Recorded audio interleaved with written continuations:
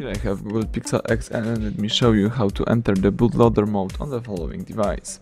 So at the very beginning, let's start by pressing the power key right here. Let's choose power off and wait until your device will be completely switched off. Afterwards, we need to use the following combination of keys, power key and volume down. So let's hold down together these two keys for a couple of seconds.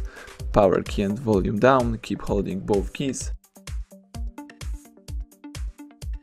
And release both keys as soon as the following bootloader mode pops up. Here you can read a couple of useful information, for example your serial number. You can also navigate here by using both volume keys and confirm options by pressing power key. So here you can restart to bootloader, you can enter the recovery mode, check the barcodes, power off the device or start the device.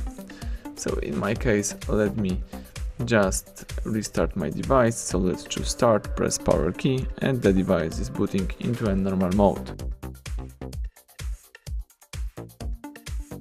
Excellent, the home screen pops up, now you can use your device in a normal way. Thank you for watching, please subscribe our channel, leave thumbs up under the video.